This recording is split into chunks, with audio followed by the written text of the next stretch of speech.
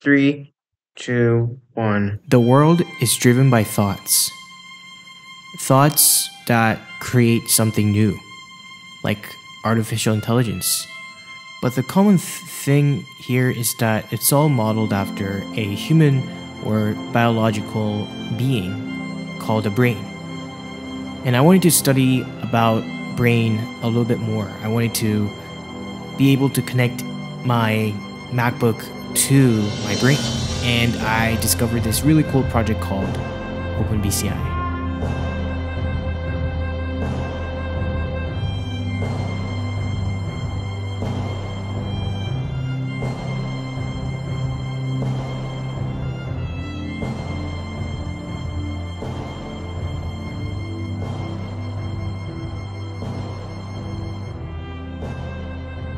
Hey, what's up guys? John here, and today I'm going to review one of the most anticipated tech ever, probably in the history of this channel, which is gonna be the OpenBCI.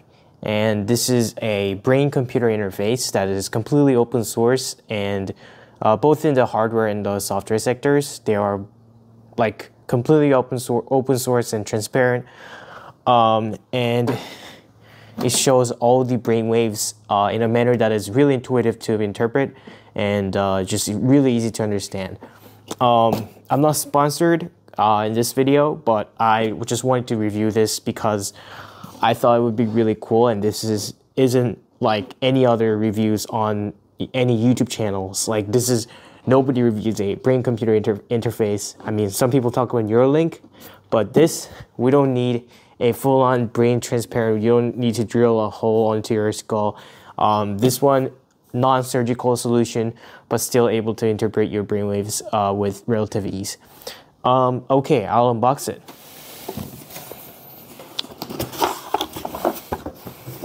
So this is a Ultra Cortex, which is a okay.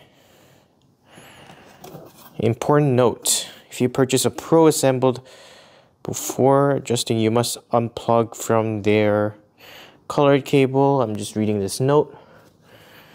For all Ultra Cortex head bearing, before rotating the blue electrode mount, it is necessary to ensure that the white cable end. Okay. Broken electrodes are not covered by warranty. Holy Mother of God. Wow. Now this is impressive. I know you guys are not looking at what I'm looking at right now, but I'll just give you a quick look. This is what I'm looking at. Look at that. Now that is what I call a brain-computer interface. 8 nodes, I think. 16 one is a little bit more expensive, so I bought an 8 one. I'm just gonna rotate the camera a little bit towards the, to look down. And this is what it looks like. Absolutely insane. Just absolutely gorgeous. Okay, I'm gonna grab it carefully. It's very fragile. And there we go. Okay, wow. It's such a technological marvel. Wow. Look at that. That's beautiful. So this has a lithium-ion battery on it. I'm not sure if you guys can see it, but it has a lithium-ion battery. And there you go. That's a lithium-ion battery. And then it has a board that's worth like most of the price I paid for this, which is not a pleasant amount. I think I'm supposed to attach it like this. I'm gonna have to read a manual for this. Boy, it looks absolutely beautiful. Wow. I'm sure this is the right way though. I hope I'm getting right. Because this board is hella expensive. Like this board right here is hella expensive. Like we got Python accessories, which is Python plus C. Got some extra breadboarding tools. And is this Is this also a node or what? Yeah, seems like we got extra sensors. I'm not sure if it's extra sensors or not, but yeah. But wow, this is quite crazy. And we got the little case as well. So I'm guessing we're just supposed to like put it. But yeah, this is quite something. I have to be very careful here. I'm so afraid I'm gonna damage parts. Okay. We got the little open BCI sticker, which is great. But yeah. I watched a TED Talk where the guy was like flying a freaking, what was it? Like a drone using this headset. I definitely want to try that using my own drone as well, which is gonna be so cool. Okay, there we go. And then just gently, just gotta like push that in. Wow. Okay, we got the full assembly going here. And I can try it on. Okay, perfect. Now let's try it on. So I'm gonna gently grab this. Everything's super fragile. I don't know where this thing is supposed to go to. Is this for the ear? What's this thing? Okay, I'm gonna try this on. Let's begin. We have the complete headset, and I did find out that this little dangling piece of a wire is actually for your ear, which is great. I'm going to gently remove the lithium-ion battery at the end so that we can actually power it up. So I'm just gonna place it so that you guys can better see it. So we are going to unbox this Adafruit. Okay.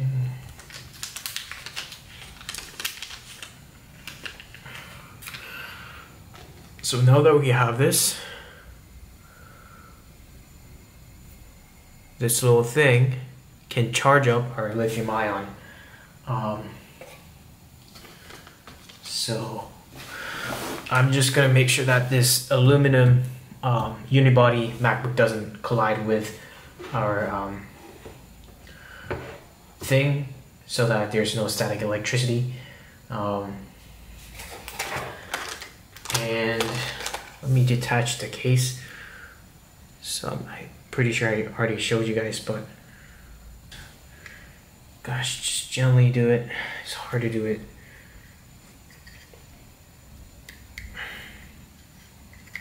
Okay, I think okay, there we go, perfect. And then we're basically gonna unplug this lithium ion. Okay, let me try this on again. And really important thing to remember for you guys is before you actually twist these nodes, so before you,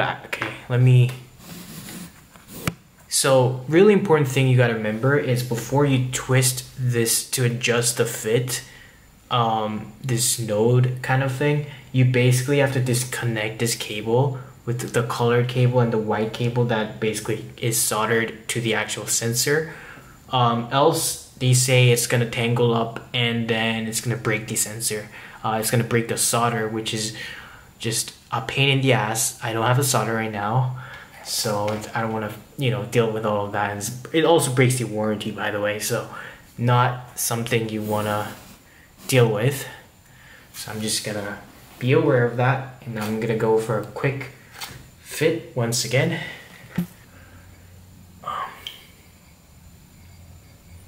It's supposed to go like a little bit towards the front. Okay. I think that's like, this is like the right direction basically.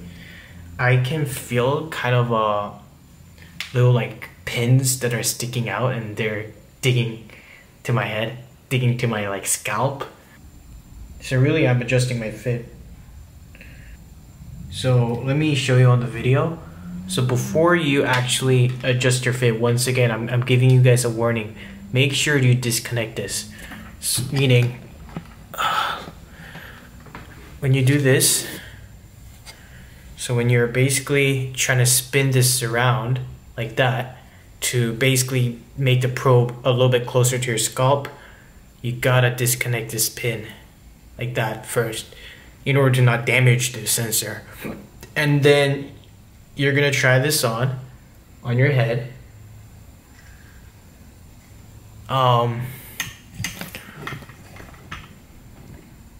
And then you're gonna basically, gosh. Okay, sometimes I feel like I'm pressing this way too hard. Just be gentle. This is a very expensive, like it's as expensive as the Vision Pro.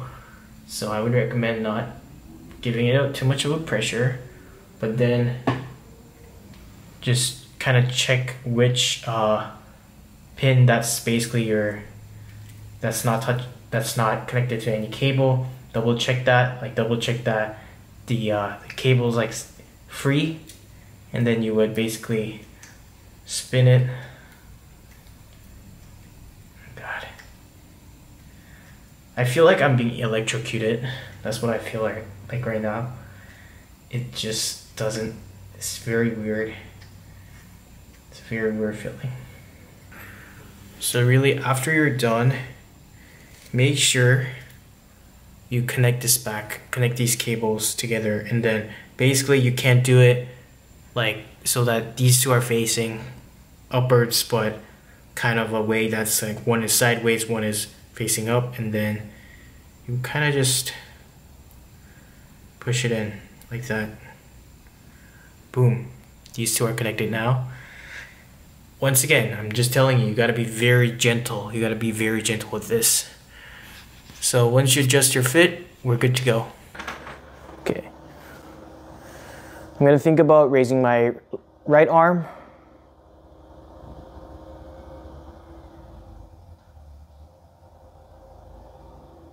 So that I can make the aircraft go to the right. Okay, here we go. I'm gonna think about raising my left arm. Right now, I'm thinking about raising my left arm. And now we're gonna think about raising my right arm. Okay, I gotta be in a more comfortable position.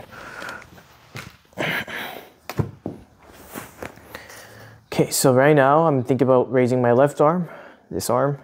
I'm gonna think about raising my right arm now. So raising my right arm.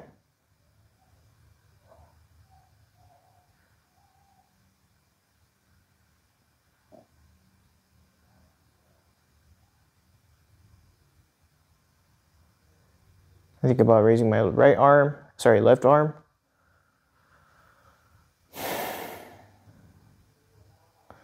So this is when I think about just either arms. Think about left arm now. Okay. Have to relax left arm. Right arm.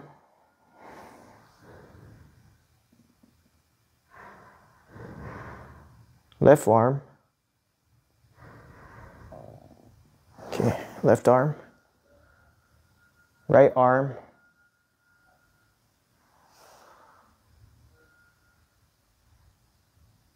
So whenever I raise my arm to the left, I don't actually raise my arm, but I actually think about raising my arm. So just think about raising my left arm, think about raising my right arm, and as you guys would probably know or heard of, your left side of brain, your left hemisphere of your brain is connected to your right arm, and your right hemisphere is connected to your left arm. So by measuring the EEG of each side of your brain, I don't really think about controlling the airplane itself, but rather I think about controlling my arm. And I am an animal. Go to the left. Come on. You got this. You got this. Come on. Go to the left. The left.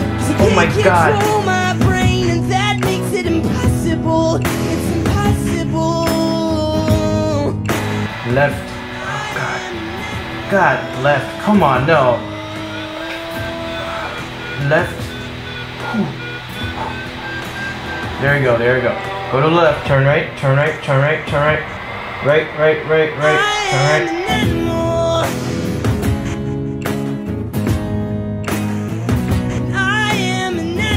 Turn left. Left. Turn left. That far. Turn left. Come on. You got this. Turn left. Turn left. Turn left. Turn left. Come on. Left far.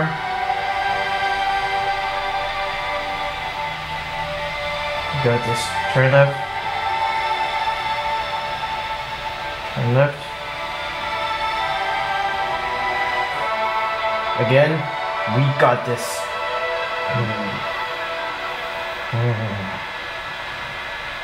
Left. Oh, come on. Look at my f***ing fist. Shh. Left. I'm fighting the right. Right. Right. Right. Oh no. We're crashing. Oh, we're going up, we're going up. We're going up, right, right, right. Turn right. Turn right. Come on, you got this. Turn right. Turn right. Turn right. The thing is this. Come on, turn right. Turn right. Turn right. Turn right. Turn right. Turn right. Turn left. Turn left.